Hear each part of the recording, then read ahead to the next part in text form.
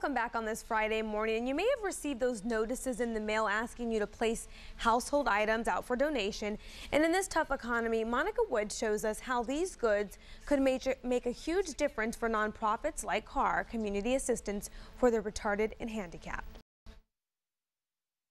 From your closet to your doorstep to the charity bins, these items pass through multiple steps to help those in need. Nonprofit organizations like CARH collect these items, and then secondhand stores like Thrifttown buy all items unseen by the cubic foot. But Thrifttown Marketing Vice President Wendy Steinmetz says there is a process before these items hit the store floor. We have sorters in the back room that's their sole purpose, is to decide whether it's Thrifttown quality. We've already paid for it, sight unseen. We know we pay CARH for it no matter what. But then we decide, our Thrifttown employees decide in the back room whether our customers would want that. Wendy says what doesn't sell after being marked down 50% is then off to third world countries. The money Thrifttown pays CARH for the items help the nonprofit afford services such as dental treatments and recreation programs. CARH Executive Director Mary Giannopoulos says she is seeing an even greater need now as the government continues to cut services.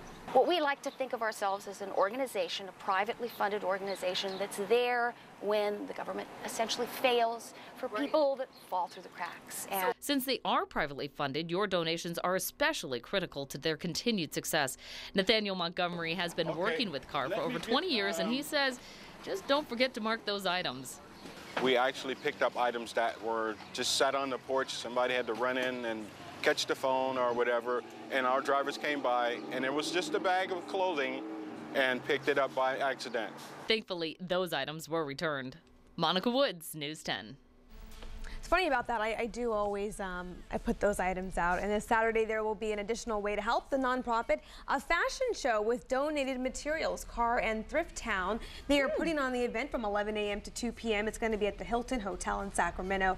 And for more information, you can go to www.carhfashionshow.eventbrite.com. It should be on our website, News 10. I hope it is on our website. Yeah. But yeah, I guess that is cool. That's so convenient for me, though. Hey, I'll put it right in my front door. You come get it and take it away. Yeah, how could you not, chip in and help out? Plus, it makes more room in your house. There you go. Yeah, All right, so what is going on out there?